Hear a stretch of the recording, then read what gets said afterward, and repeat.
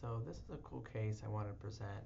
It's still in flux. I don't actually have the pathology yet. I don't have the diagnosis back, but I have a suspicion in hindsight after surgically removing this. So this is a case of a subcutaneous nodule. You can see here.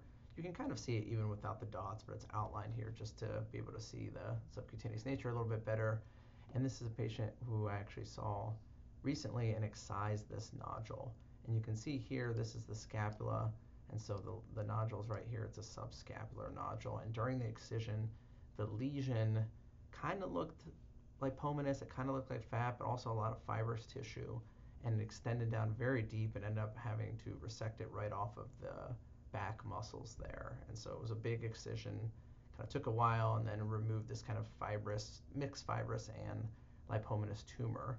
And so I don't have the pathology back, but think about what it could be in terms of differential diagnosis generation. You know, when we think about a subcutaneous nodule, usually we're thinking about a lipoma if it's kind of doughy and easily movable, which is a subcutaneous collection of fat.